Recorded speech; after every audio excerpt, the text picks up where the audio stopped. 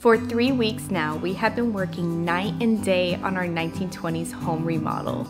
And while we've made some amazing progress, there's so much still to do. And while remodeling a home is a great majority of physical labor, there is still so much happening behind the scenes that y'all have yet to see. So today, I'll be taking y'all through my design plans for our house-made home project.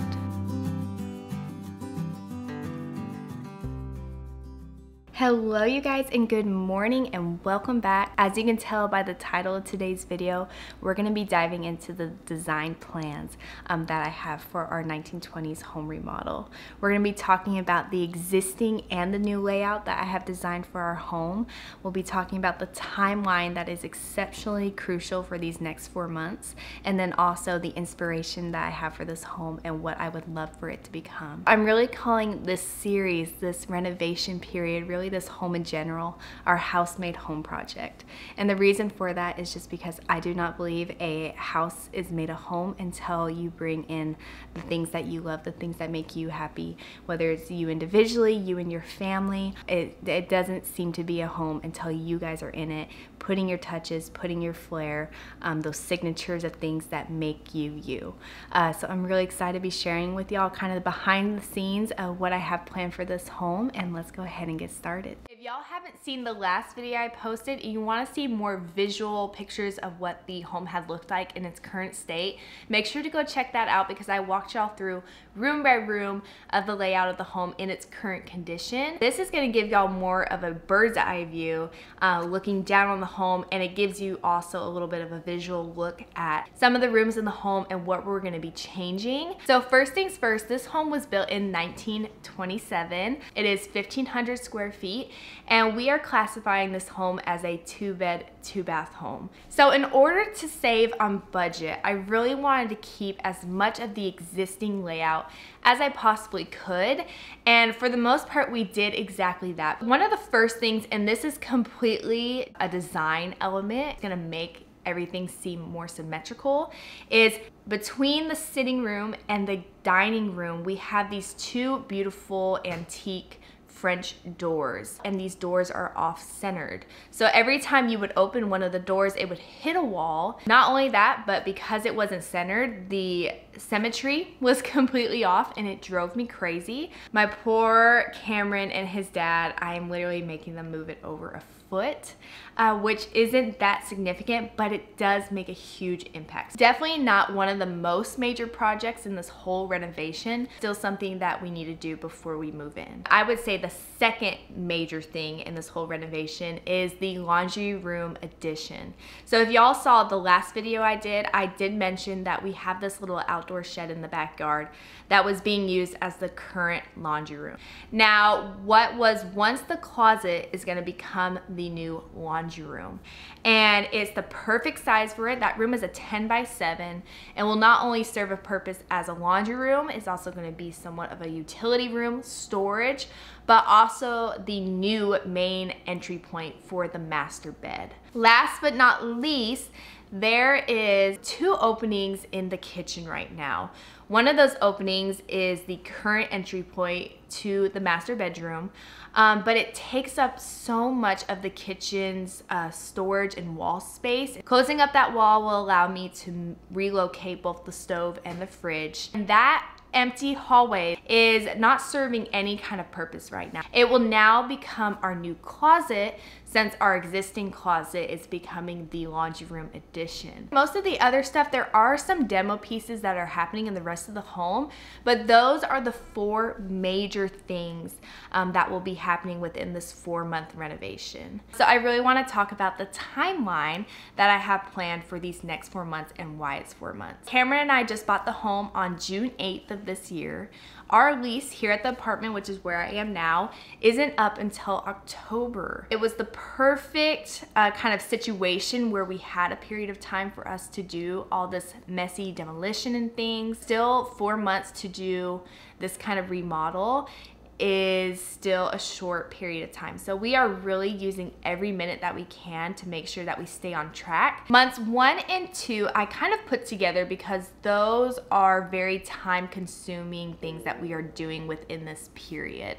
A lot of the demolition is happening in almost every single room. Something is coming down or being exposed. Month 3, we will be working on some of the major design elements for the home. Like I talked about in the new layout, we will be centering those double doors from the sitting room to the dining room. The new door opening that will be happening from the dining room to the new laundry room addition, along with the laundry room addition itself. We have to close the wall in the kitchen in order for us to relocate both the gas line and the fridge lines, and also doing any patchwork in the house that needs it on the walls or on the floors. All of these months are completely major things that are happening within that. But month 4 is really the get ready to move in kind of stage. One of those things is that I would love to paint the interior of the home. Not only that, but we also have to restore our hardwood floors.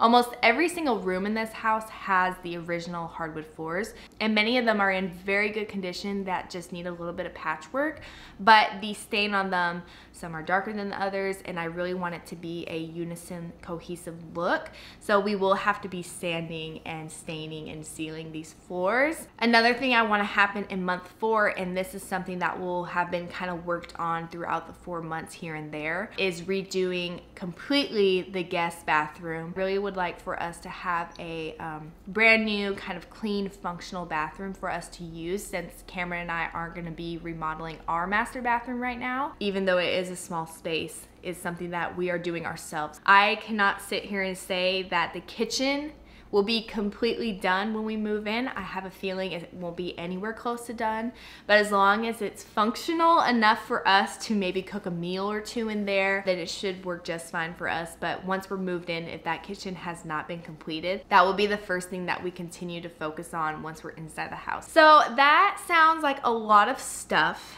And it definitely is. And you know, I have given us some grace and some leniency in terms of knowing that we are only 3 people. You know, I try to be very realistic in the sense of home renovation normally doesn't ever go as somebody plans, especially in an old home.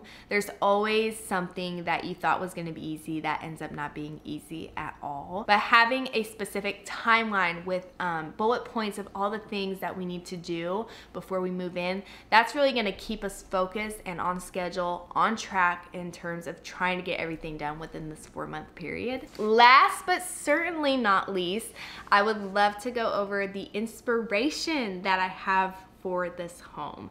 Now, I am not an interior designer.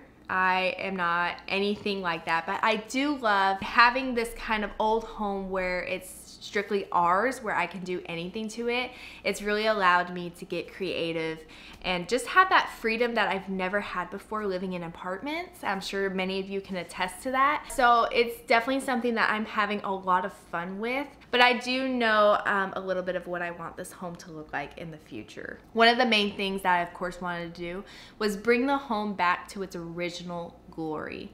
Being that this home was built in 1927, it's almost 100 years old, and it has so much character that has been just covered up over the years. I think nowadays, you know, people are really embracing the old, and there's nothing wrong with that. I think it's beautiful. I think, you know, whether you paint something that's been there for 100 years, it is still 100 years old. It's just gotten a little bit of a facelift. So when I was kind of designing, as I'm looking through Pinterest for inspiration and stuff, I do want to try to kind of stay true to the era and the style of the home that is already there. If y'all saw the home tour, you probably noticed that this home is already very Victorian style. Love those rustic notes that Victorian style homes normally have. The hardwood floors, the tall ceilings, the beautiful antique windows that we have all around the house. All of those things are things that I love. I just like to add a little bit more of a neutral palette with those rustic notes. Salvaging any kind of pieces that we can reuse in different ways is something that I'm very big about and I'm very adamant about doing. I love a good antique. I love the story, the personality, the character behind all those pieces, and that's something that I will be incorporating a lot into this home. This isn't a modern new built house. This is a 100-year-old home. home. So I don't want to bring a bunch of new things in. Now, I wouldn't say that I have a specific style. I do like so many different things. I love moody and rustic. I love kind of farmhouse, light and area neutral. It's kind of a balance for me between those things. All that stuff kind of plays together in terms of like a cottage farmhouse group. But I do want to add my own personal flair. So what I know I like is normally a neutral palette in terms of like the base. And then I love to bring kind of colors and things through decor pieces, design elements, and then I can change it based on the holiday or the season. But the purpose of each room will really have a lot to do with how I style it. Let's talk about the living room first off, or the entryway. There's not really any kind of division that separates the entryway from the living room. The room itself is sectioned off from the rest of the house. Now the living room will be our main living area. It's gonna be the room that has the TV, the big couch. One thing I love about the living room is it has a beautiful bay window. Just anytime we want to have a movie night or things like that. So I really want it to be an inviting space. The dining and the kitchen are spaces that I'm still kind of working on, and I'm not sure if it will be a very open concept space, or do I want them a little bit more closed off and having their own kind of identity. But I do know, you know, color palette, I would really love the kitchen to be neutral in a sense, but to have some fun colors on the island that I plan to put in, or the backsplash. There's so much that you can do to a kitchen to make it really special and beautiful. The dining room will be very simple. It does have another bay window in there that I would love to also kind of do the same thing that I want to do in the living room, which is add you know, a bench seat. One thing that we're really lacking in a home this small is storage, so maybe incorporating some kind of storage unit within that space would be awesome. The sitting and the guest room is a room I am very, very excited with. It is the one room that has some very, very special trim in it that I love. That room will serve as a sitting room slash a guest room, but also a space that is completely distraction free from electronics and TVs and things. When we have guests or friends over, you know, I imagine that will be a space where we spend a lot of time together. Now the laundry room, you know, nobody gets really too excited about a laundry room, but I have seen so many beautiful pictures on Pinterest and things of just gorgeous laundry rooms. And while our laundry room isn't anything crazy, it definitely won't be, there are some beautiful elements that I have planned for maybe the flooring or some kind of storage solutions. I do think that it comes down to the details. You may not have a huge space, you might not have anything fancy, but you can add so many different details to a room to make it even more special. Last but not least is the guest bath.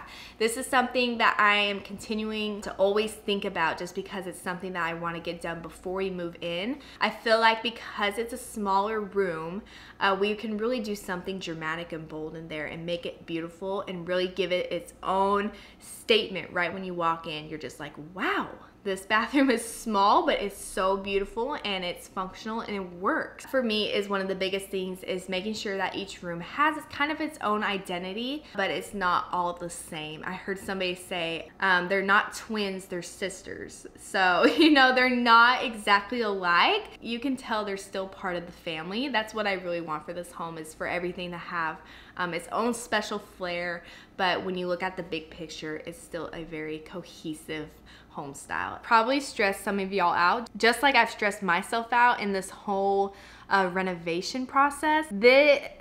I mean, these next 4 months are going to be crazy, but this will definitely be a time where we are working super, super hard to get everything done. And then once we're in the home, things can kind of go a little bit slower. I'm somebody who likes to, you know, just take my time. I don't want to make any mistakes. I don't want to rush into something. You know, being this is our first home, it's really special to me to make it beautiful and to make it ours and kind of our identity. And it's not just me living in the home, you know, it's my daughter, it's my husband. I really want to make sure that all of us are just as happy as the others to live in that home and to be so thankful and grateful, and just to really enjoy all of the hard work that we're going to be putting in these next 4 months and see it in the end game. So I really hope that y'all enjoyed this video. When I see you guys in a couple weeks, I'm gonna be really showing y'all what we have done. So when y'all see that video, it will be 5 weeks into the renovation. So y'all will be seeing what we have accomplished within those 5 weeks is the demolition period. So it's almost like taking 3 steps back rather than forward, but you have to take these steps back in order to move forward in the renovation process. So once again, really hope that y'all enjoyed this video. Make sure to give it a thumbs up if you enjoyed it. Comment down below of if you're excited about certain rooms. I'm really excited to be sharing this whole process with y'all, and I really hope that y'all are looking forward to it as well. So make sure to hit that subscribe button so you're aware of when I'm posting my future videos, and I will see you guys in a couple weeks. Bye guys.